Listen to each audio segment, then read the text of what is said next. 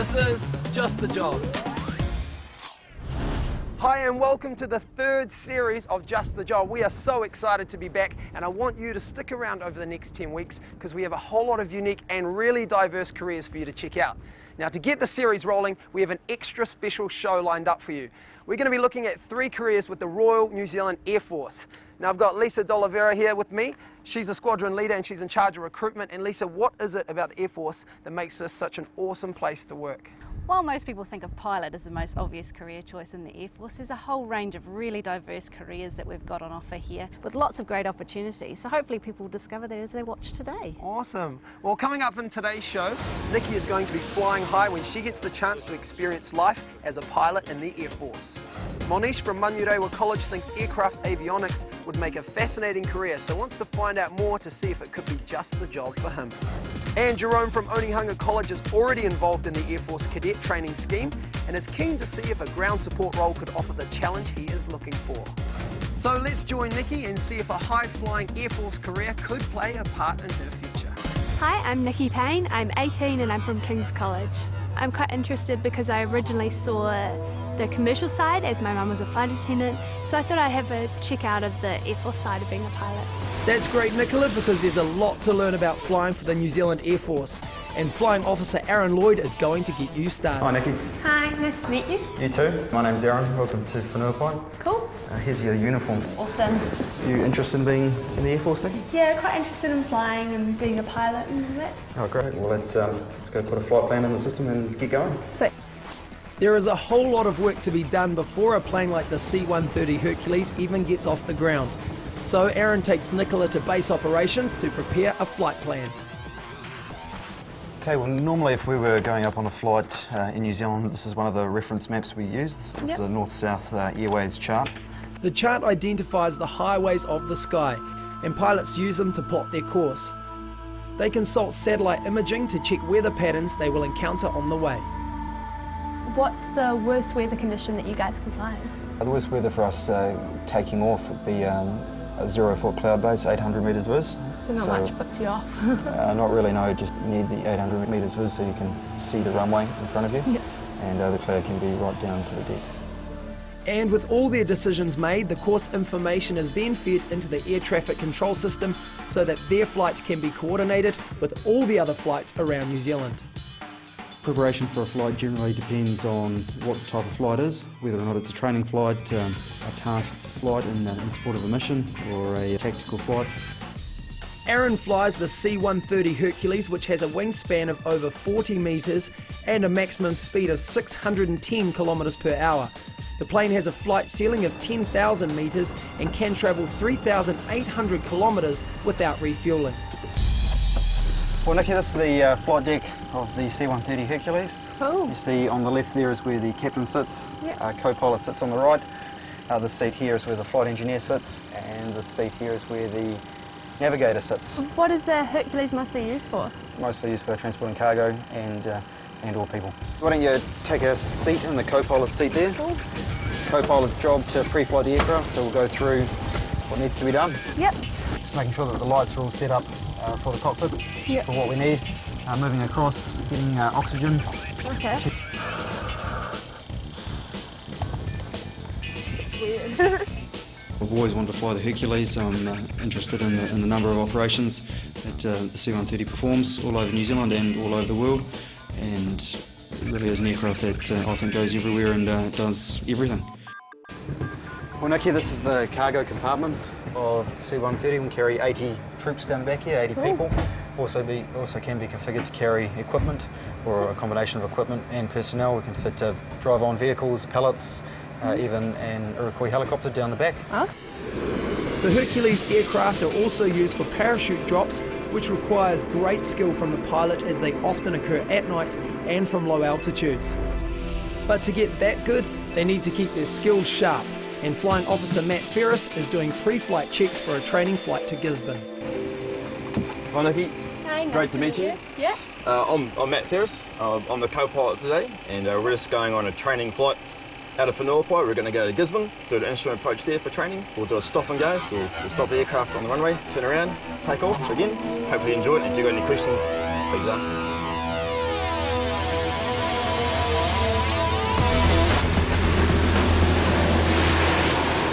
the challenges of the Hercules is the integration of the entire crew, bringing everyone together. It's an entire crew. You can't get the aircraft airborne with any one person. You need the whole crew, and working together as a team can be quite a challenge. What's it like to be flying with those guys? It's pretty easy because I've got to be autopilot, so just do most of the work right now. Nikki is sitting in the engineer's seat, and it's the engineer's job to manage the engine power and fuel consumption. The navigator sets the course, the pilot and co-pilot fly the plane, and the load master looks after the cargo. And they all like to have a bit of fun with each other. Favourite part is the people I work with. I was very close to saying that, but it's not. Got the right crew for that, yeah. The instructional staff are warm and friendly. It's a loving, positive environment to learn in. Yep, that's the official answer I think I'll stick with. A good Air Force pilot is one that is continuously learning and improving, and looks at his or her flying from an outside perspective and continually wants to improve. The Hercules regularly lands on unprepared runways and even the Antarctic ice, but today they descend towards Gisborne Airport. For the point of this training trip, an instrument approach and stop and go landing.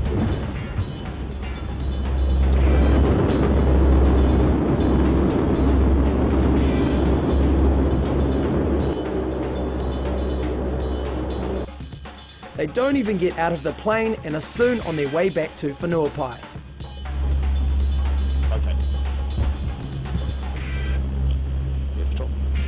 And although he's got a navigator sitting behind him, the co-pilot has a good grip on where they are in the sky at all times. A lot of maths involved? Not a lot, it's pretty simple what maths is involved. It's not nothing hard or anything. There's two ways, you can either work it out or you can just guess something. Yeah, and usually they're pretty close, which is all good method to take. So if it goes horribly wrong, you can blame it on bad maths or a bad guess. Usually one and the same. The joking is put aside as the team gets ready for the serious business of landing a 36-ton plane in low visibility conditions. Just one of the many challenges a RNZ AF pilot will face. Well, I'm looking forward to future upgrades and future challenges. I'm looking forward to getting into low-level tactical flying in the Hercules, combination of airdrops and combat onloads and offloads, working in shorter unprepared strips, doing a variety of missions, dropping stuff out the back. I think that's pretty exciting.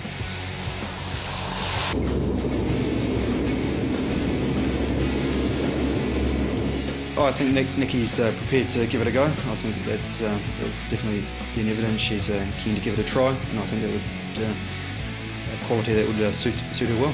It was a great experience. I really enjoyed getting to see the ins and outs of being a part of the Air Force, and it was really exciting to be up in the Hercules. To enter the Royal New Zealand Air Force, you must be at least 17 years old, a New Zealand citizen, or have New Zealand permanent residency if you are a citizen of the UK, USA, Australia or Canada. You will need 18 NCEA Level 2 credits in English, mathematics and a science subject. Physics is preferred. Pilots need to be self-disciplined, know how to lead and work well under pressure. They must have a good level of fitness, health and strength, including good hearing, eyesight and normal colour vision. You also need to be given security clearance, so any criminal convictions you have will be looked at. Well, Lisa, you're in charge of recruitment, so how do you reckon Nikki went? She did really well, Clinton. We're always looking for bright and enthusiastic young New Zealanders, and she did a really great job. She's got all the attributes to be a great team player. Well, she certainly looked at home in the huge Hercules, which, to be honest, I was slightly jealous about, but I'm now in the hot seat. And maybe this is something you could see yourself doing, or perhaps you're more interested in how things work, in which case this next career might be more your thing. After the break, Monish is going to find out what's involved in a career in avionics.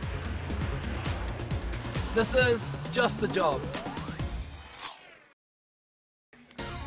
Welcome back to our Just the Job Air Force special. We hope this show will give you an insight into just some of the amazing opportunities that the Air Force has on offer. But right now, we're going to catch up with Manish and find out what a career in avionics is all about. My name is Monish. I'm 17. I go to Manariwa High, and I have a very great interest in the aviation industry. Well, you're in the right place, Monish, because the Air Force has a range of jobs for anyone interested in aircraft. And leading aircraft man Chris Anker is going to show you the critical work done by avionics engineers. Basically what we're going to do today is take you through a couple of the instruments on the aircraft, show you what we do as avionics, and then we're going to shoot back to the bay and try and fix them. Okay, so let's have a wee look. Yep. Alright mate, this is the flight deck of our C-130 Hercules. Basically all these gauges are what we look after as avionics. We've got fuel gauges, pressure gauges, various things like that. It's such an important trade because if anything were to go wrong, it's the safety of all the people on that plane that falls on our shoulders. So if we do something wrong and the plane crashes, that's a huge deal.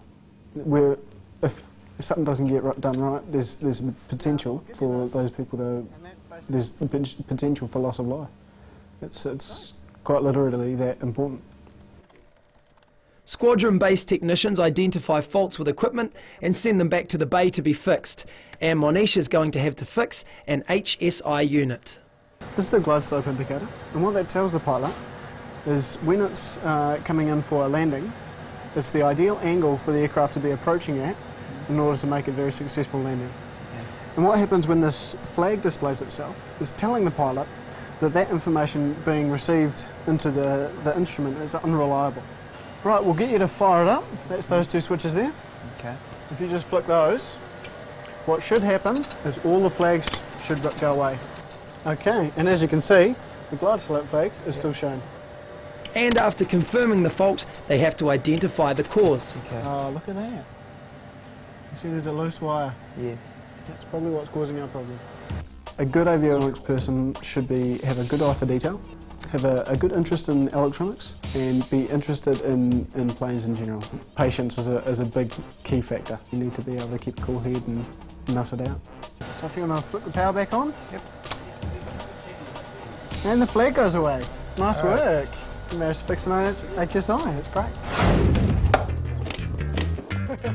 In the Air Force, Smoko is called Joe, and it's a perfect time for Monish to relax and have some fun with the other avionics staff. I think it's a lot different to what it's commonly perceived to be. The impression that I got as military before I joined up was that it's all just marching around and doing disciplinary type of stuff. And the reality is quite different. But they are soon back to work as Chris introduces Monish to the P3K Orion, which carries some serious avionics hardware. It's a maritime patrol vessel and used primarily for search and rescue type operations. It uses the infrared turret here, also the radar and a couple other boxes on the plane in order to try and locate people while they're in the water. So this is the TAC rail. Each one of these stations is an operator sitting, and they control different parts of the aircraft. The infrared electro-optic turret is a highly specialised piece of equipment, and Corporal Kareem Aldara is going to show Monish how it works. It's the colour and stuff like you can use that button there, so it swaps between cameras. The turret is gyro-stabilised and can track moving objects automatically with the help of special software. So they don't need to twist? No, they're all looking at the same thing at the same time. Inside the turret there is a colour daylight camera, a high zoom spotter camera and an infrared one as well. Yep. And then you can zoom in with the other button in there. I'll show you some of the things the system can do. Should be able to pick this up. The infrared camera sees heat and turns it into an image, which makes spotting a warm-bodied person against the cold ocean much easier. Okay, Manish, here we are at the radar bay. This is the same radar that we looked at on the P3 before. Yep. It's radar stands for radio detection and ranging. Basically what it does is it'll send out a pulse, and that pulse will then reflect off objects in the distance and then come back to the receiver. Basically what that does is it'll paint a picture of the terrain or the weather, depending on what the radar is tuned to. But this particular radar, it has a bit of a fault with it. This servo just here, it's gone kaput, and we need to change it. The servo spins the radar at 150 revolutions per minute, but this one's not going anywhere. There you go. As you can see, it's not moving. So that's our fault confirmed. Now what we need to do is fire down the power and change that servo. When it's working, the radar can emit 2,000 pulses a second, revealing a phenomenal amount of detail from the surrounding world. Okay, I'm going to pop that on the bench over here. Now we have a serviceable one from Stores, and we're going to open this up. That's the way. Yep. And that needs to go back where the other one was. So with all Monish's careful attention to detail, will his radar repair get things spinning again? Nice work. Look at that. Nice work. I think he'd make a great avionics technician. He seems to have the discipline down, he's focused, seems to have the right attributes for the job, yeah. With the radar fixed and installed, the Orion is on to its next mission. So how has Monish found his time in avionics? Definitely my favorite part would be fixing up the HSI unit, and that was fun because it was really techy, and finding the fault for it and soldering it and doing it by hand, it was really great. Avionics engineers need to be accurate, patient, effective and be able to follow instructions. They should be practical and logical in their work, with good hand-eye coordination, normal colour vision and must be comfortable working in confined spaces. 3 years of secondary education in English, Maths and Science is needed before starting training, and previous experience in electronics or electrical work is useful, as is experience as a mechanic. That was really fascinating, Lisa. The avionic technicians obviously play a vital part in keeping our Air Force flying and our people safe. Yes, Clinton. We just couldn't go flying without the hard work that these guys put in fixing our communications and navigations equipment. It's a really fascinating job for anyone who's interested in electronics or fixing things. Awesome. Well, if you think a career in avionics or a career as an Air Force pilot could be for you, you can find out more information about these careers on our website. So go grab a pen and paper. I'll have all those details for you at the end of the program. After the break, we're going to find out all about what a career with the ground support crew involves. This is Just the Job. You're watching Just the Job, and in our first show of our brand new series, we're checking out 3 careers within the Air Force. Now, Lisa, tell us what we've got coming up next. Next, we're going to look at safety and surface. Now, this is a really great job for anyone who's practically minded. It also has all the benefits of being in the Air Force, such as living on the base, subsidised food, accommodation, medical, and of course, travel. So it's definitely got a lot going for it. Awesome. Well, thank you, Lisa. We're going to catch up with Jerome and see whether a career in safety and surface could be for him. Hi, my name's Jerome and I'm 18 years old and I go to Onehunga High School. I thought, the Air Force would be a great place to see what options are available to me. Well, Jerome, there are heaps of opportunities as part of the Air Force's safety and surface team, and leading aircraftman Anthony Nansen Moran is just the guy to show you around. So let's go check it out. Sweet. Our mission is to save lives, basically, through providing the perfect safety equipment. So one of our jobs as a safety and surface technician is to pack parachutes. This one's an MC5 parachute, so the paratroopers will jump out with them. We also pack emergency chutes, also static line parachutes, so they're the round ones, they can jump out the back. So there is different kind of parachutes? Yeah, there are a lot of different parachutes that we pack. This is the waist strap, and check the other lead straps, sweet. So a lot of straps. Yeah, we don't want it coming off in this way. Okay, we also put this ripcord in. Typical day as a safety and surface technician is, there is no typical day, it changes constantly. Challenges pop up every 5 seconds and it always keeps you on your feet. Everything's quite technical there. Yeah, definitely, and you have to pay attention a lot. Attention to detail. Slider. Yeah, that's why it's called a slider. Yeah. Then we want to get all the air out. So we're like kind of like a sleeping bag. Yeah, it is. It's not as easy as it looks. No, definitely not. So this is the pilot chute, and it assists in the deployment of the parachute. It's a big spring. It's very hard to put it down, so you have to hold it there and then close it as well. What makes a good safety and surface technician is attention to detail, proactive. You have to work with the highest integrity as possible. Making sure that nothing goes wrong. Yeah. Okay, so this is 23 kg. It is. It's quite heavy. Yeah. Very heavy. Yeah. So you just punch it out.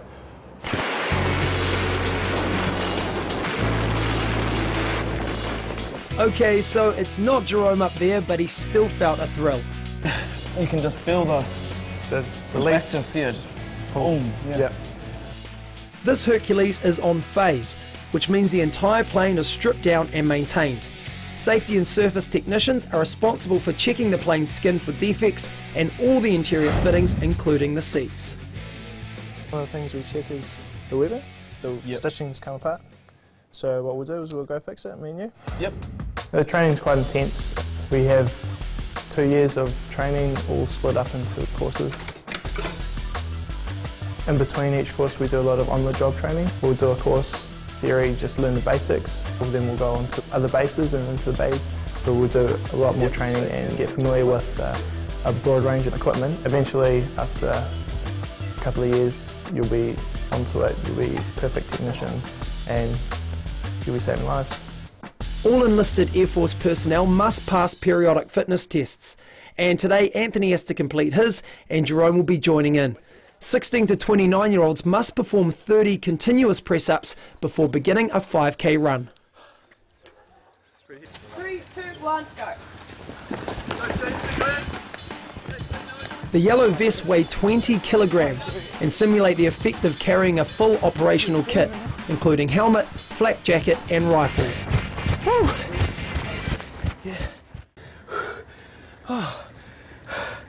But yeah, to do this every 6 months or a year, yeah, it'll be hard, eh? You'll be in good shape. While Anthony finishes the run, Jerome is off to meet aircraftman Marshal Tapania, who will show him around the paint shop. How long have you been in the Air Force for? I've been in the Air Force for just over a year now. Yeah, it's been awesome. I've spent most of my time down in Woodburn, base Woodburn, down in South Island. Yeah, it's been awesome. Just been learning so many new things, eh? Yeah, so you're still learning. What do you enjoy the most? It's just I enjoy the hands-on work. Like during training, a lot of it's theory, but once you get into the actual practical work, it's just awesome, eh? The amount of stuff that you can do. Marshall and Jerome get down to painting the wheel hub from a Herc. Did you want to have a go? Yeah, bro. The importance of the paint shop is we need to display everything as professional as we can. We're pretty much doing it for the Queen, so we're bringing it out there so she knows that we are the best. This is some more equipment that we maintain. It's a ice commander suit, so it's kind of like a dry suit. If the plane goes down and freezing temperature, the water's very cold. And this will preserve your life for a maximum of 12 hours and 0 degrees. 12 hours? Yep. Yep. Emergency conditions, if the plane's going down, you normally have about 2 minutes to put the suit on and the life preserver. We'll give it a crack, eh? Sweet. That's 40 seconds gone.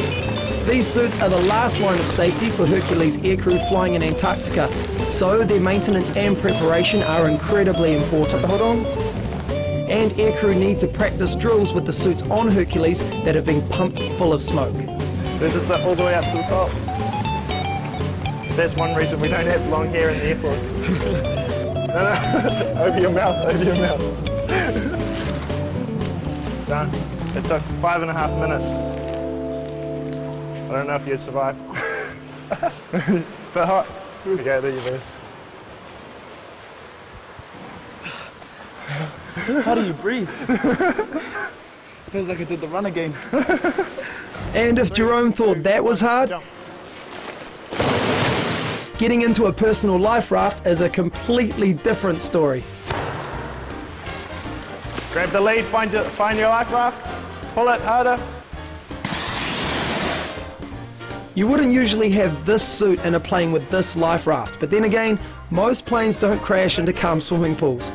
So Jerome is getting a good lesson in how important it is for equipment to work properly. Safety and surface technician is a great job. It gives me flexible ability, always constantly working or travelling. I can travel with what I do.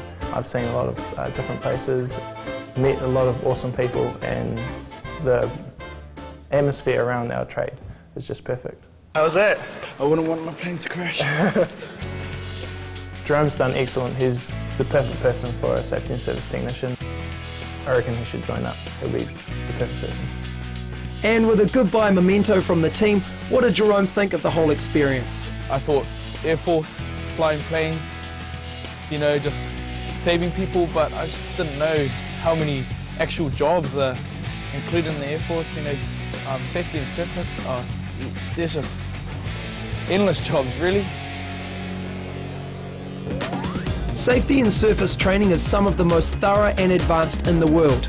As your career progresses and training is completed, you'll be eligible to apply for national certificates in aeronautical engineering support, aircraft equipment and furnishings, or aircraft painting level 4.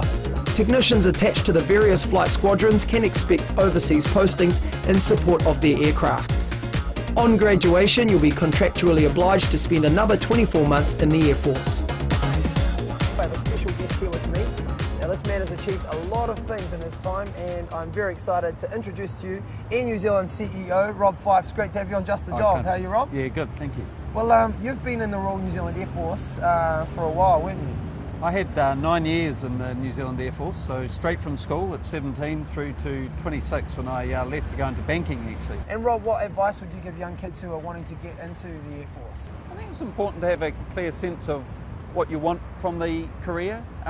You may go into the Air Force with a long-term endeavour, say I want that to be my career for the rest of my life. You may go in to gain some skills that you see as a springboard to doing another job. Whatever your motivation, go in with a very clear perspective and be honest about that. Be honest with yourself and be honest with the Air Force, and just then chase your dream. But go hard out. My belief is life's too short to find yourself working in a role or doing something that you don't have a real passion for. So whether it's the Air Force or whatever career you choose, make sure you're chasing it because you have a real passion to want to do that. And that pretty much wraps up our Air Force special. A big thanks to Lisa, you're awesome, and everyone else who featured in today's program. Today there are literally thousands of careers to choose from, and sometimes the choice can be a little overwhelming. So we certainly hope our programs will help you to decide. And to help you even more, here's Sarah from Career Services with this week's tip on how to navigate your way to a great job. At Career Services, we see hundreds of young people every year who say, I should know by now what I want to do, but I don't. With so many options, it can be really confusing and hard to choose. Some people just know what they want to do, so for them it's a matter of figuring out how to get there step by step. But for everyone else, it's about getting started in something that's interesting, giving it a go, and seeing where it might lead. Careers.govt.nz has some great interactive tools to help you start figuring it out. Well, that's it for this week. We'll be back again next week with 3 different careers, plus a whole lot of helpful career advice and tips. If you want more information about the careers featured this week at the Air Force, or just more info about how to make that right career choice, easy, just jump on our program website at www.tvnz.co.nz and enter the keywords Just the Job. Good luck, and I'll catch you next week. Hey guys, what's the chance of me getting a ride to my red car?